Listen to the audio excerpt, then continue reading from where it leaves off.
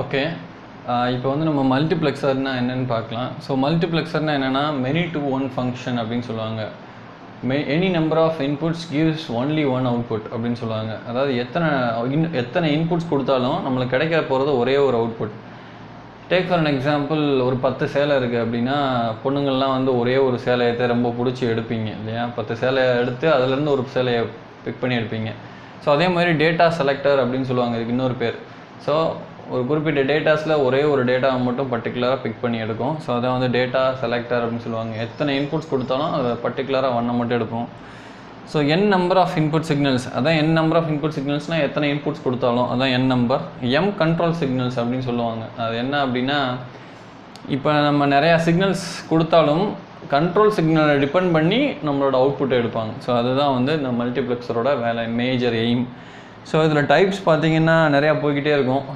எப்படின்னா 2:1, 4:1, 8:1, 16:1, 32:1, 64:1. ஸோ அப்படியே ட்வைஸை மல்டிப்ளை பண்ணிங்கன்னா இதை மட்டும் இன்ட்டு 2 2 to 4. ஸோ இந்த மாதிரி போய்கிட்டே இருக்கும். ஸோ அதுக்கு தான் டாட் வச்சுருக்கேன். ஸோ நம்ம வந்து என்ன அப்படின்னா ஒரு 4:1 மக்ஸை மட்டும் எடுத்து டீல் பண்ணுவோம் இப்போ. ஸோ 4:1 மக்ஸ் எப்படி வந்து டிசைன் பண்ணுறது அப்படின்றத வந்து ஃபஸ்ட் இப்போ பார்க்கலாம். இப்போ வந்து மல்டிப்ளெக்சர் 4:1 மல்டிப்ளெக்சர் பார்க்கலாம். ஸோ 4:1 மல்டிப்ளெக்சர் அப்படின் போது என்ன சொன்னேன் அப்படின்னா மெனி இஸ் டு 1. ஸோ இதுதான் இன்புட்டு, இது அவுட்புட்டு, சரியா? Input output. ஸோ இதை வச்சு எப்படி வந்து செலக்ட் லைன்ஸ் எப்படி கண்டுபிடிக்கிறது? செலக்ட் லைன்ஸ்னால் நான் ஏற்கனவே நம்ம பேசினோம், control lines R select lines அப்படின்னு சொல்லுவாங்க, சரியா? கண்ட்ரோல் ஆர் செலக்ட் லைன் அப்படின்னு சொல்லுவாங்க. ஸோ இதை எப்படி டிட்டர்மைன் பண்ணுறதுனா ஈக்குவேஷன் பாருங்கள். n = 2 to the power of m. நம்மளுக்கு n எவ்வளோ இருக்குது? 4 இருக்குது. So 4 = 2 to the power of m அப்படின்னா எப்படி வரும்?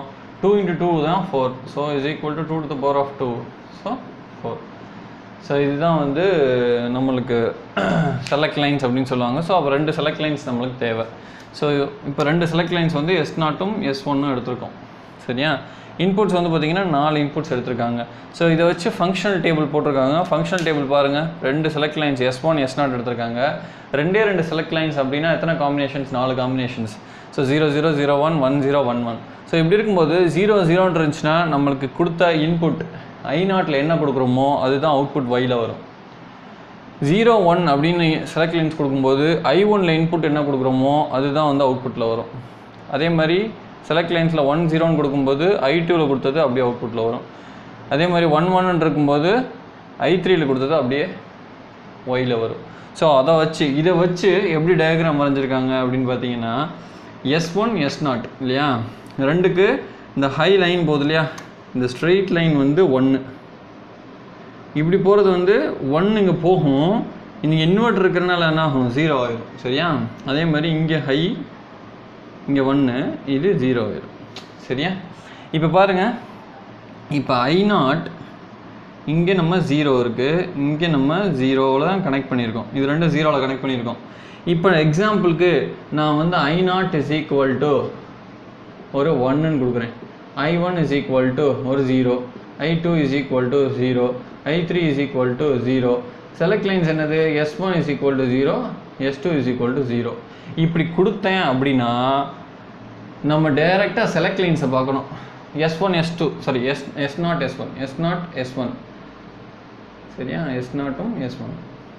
ஸோ இப்போ இது ரெண்டும் 0 அப்படின்னா இது ரெண்டும் 0னா என்ன வரும்? I0 தான் அவுட்புட்டாக வரும்.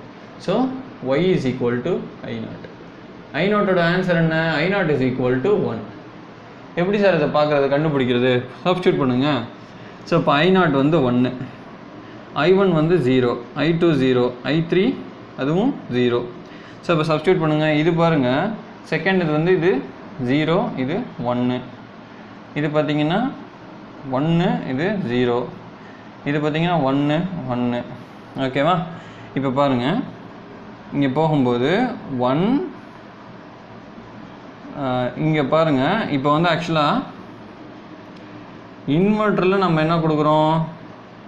இன்வெர்ட்டரில் S1 0, S0 0ன்னு கொடுக்குறோம். அப்போ 0ன்னு வரும்போது இங்கே என்ன ஆயிரும்? 1ன்னு மாறிடும். 0ன்னு வந்து இங்கே 1ன்னு மாறிடும். அப்போ இங்கே என்ன ஆகும்? இது 1 ஆயிரும், சரியா? அப்போ 1 × 1 × 1 வந்து அவுட்புட் 1. ஸோ அவுட்புட் 1 இங்கே வந்துருச்சு. ஓகே, இப்போ இங்கே I0 0 கொடுத்துருக்கோம். சரிங்க, இங்கே வந்து 0 கொடுத்துருக்கீங்க. அப்போ இது 1 ஆயிரும்ல. சரி, 1 ஆயிரும். ஓகே, இந்த இடம் வந்து 1 ஆயிரும். ஓகே, அதே மாதிரி 0 இங்கே 1, இது ஓகே, இந்ததும் 1 ஆயிரும். ஓகே, இந்தது பார்த்தீங்கன்னா 0வாக இருக்கும். இந்தது பார்த்தீங்கன்னா 0வாக இருக்கும். அதுக்கடுத்து இந்தது வந்து ஆக்சுவலாக 0வாக இருக்கும். இந்தது 0வாக இருக்கும். ஸோ இதை 3 மல்டிப்ளை பண்ணிங்கன்னா இங்கே என்ன ஆகும்? 0 ஆயிரும். இங்கே 1 × 0 0, 0 × 0 0, இங்கே 0 × 1 0, 0 × 1 0. ஸோ இங்கே ஒரே ஒரு இது மட்டும்தான் 1ஆக இருக்கும். அது வந்து என்னது? I0. I0னா இங்கே பாருங்கள், 1 + 0 + 0 + 0 என்ன ஆகும்? 1 is the answer. So y is equal to I0. So that is the correct answer. புரியுதா? ஒன்றும் இல்லை, இங்கே S0ம் S1ம் 0ன்னு கொடுக்கும்போது இந்த சர்க்கியூட்டில் இப்போ கொடுத்தீங்கன்னா என்ன ஆகும்? இந்த லைன் ஃபுல்லாக 0வாக இருக்கும். இந்த லைன் வந்து பார்த்தீங்கன்னா 1ஆக இருக்கும். ஏன்னா இங்கே இன்வெர்ட்டர் இருக்குது. புரியுதா? நம்ம அப்போ இன்புட் வந்து 4 இன்புட் கொடுக்குறோம். அந்த 4 இன்புட்டில் I0 செலக்ட் பண்ணி எடுத்துக்கிறது. புரியுதா? இப்போ அதே மாதிரி S1 S0 வந்து 0 1 அப்படின்னு கொடுத்தீங்கன்னா I1ல் என்ன அவுட்புட் இருக்கோ, சாரி இன்புட் இருக்கோ அதே தான் அவுட்புட் வரும். இப்போ பாருங்கள், இப்போ அழிச்சிட்டேன். இப்போ வந்து என்னது? S1 வந்து 0, S0 வந்து 1, S0 வந்து 1. ஸோ இப்போ இங்கே வரும்போது என்ன ஆகும்? இந்த லைன் ஃபுல்லாக 0, இந்த லைனில் வரும்போது இது இங்கே 1ஆக மாறிடும். இந்த லைன் ஃபுல்லாக இது 1, இந்த 1 இங்கே வரும்போது இந்த இன்வெர்ட்டர் வந்து இங்கே 0 ஆயிரும். சரியா? இப்போ இதுக்குள்ளே வர்றது இது 1, இது 0 ஆயிடுது. இதில் வரும்போது இது 1,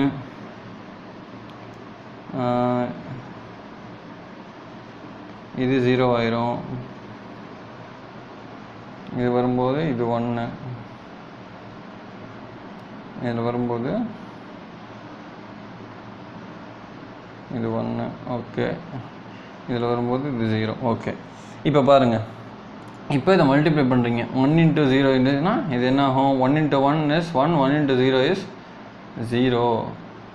ஸோ இது வந்து 0 ஆயிடுது. ஓகேவா? ஓகே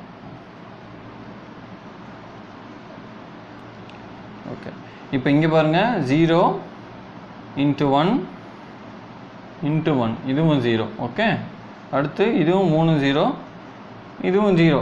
ஆனால் நம்மளுக்கு ஐயோட வேல்யூ அப்படியே இங்கே வந்துடும். ஸோ ஐயோட வேல்யூ வந்து I1ஓட வேல்யூ வந்து இங்கே அப்படியே வந்துடும். சரி, இது கொஞ்சம் கொலாப்ஸாக இருக்குது அப்படின்னு நினச்சிங்க அப்படின்னா இந்த இடத்த I1ஓட வேல்யூ 1ஆ சேஞ்ச் பண்ணிக்கோங்க.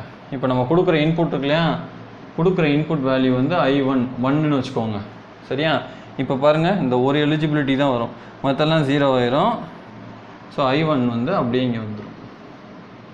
y is equal to I1. So I1ஓட value என்ன? y is equal to 1. So இப்போ தெளிவாக புரிஞ்சிருக்கும்னு நினைக்கிறேன். நத்திங் பட் இந்த செலக்ட் லைன்ஸாக இல்லை கண்ட்ரோல் லைன்ஸை வச்சு தான் வந்து ப்ரொசீட் ஆகும். சரி, இப்போ செலக்ட் லைன்ஸ் வந்து ஒரு எக்ஸாம்பிளுக்கு 16:1 மக்ஸ் இருக்குன்னு வச்சுக்கோங்க. அப்போ செலக்ட் லைன்ஸ் எத்தனை? 2 to the power of 4. அப்போ 4 செலக்ட் லைன்ஸ் தான் வரும். சரியா? ஏன் அப்படின்னா 2 × 2 × 2 × 2.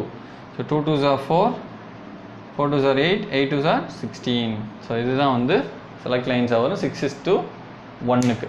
8:1க்கு 3, ரைட்? 3 select lines. ஸோ இந்த மாதிரி டிட்டர்மைன் பண்ணிங்கன்னா ரொம்ப ஈஸியாக இருக்கும்.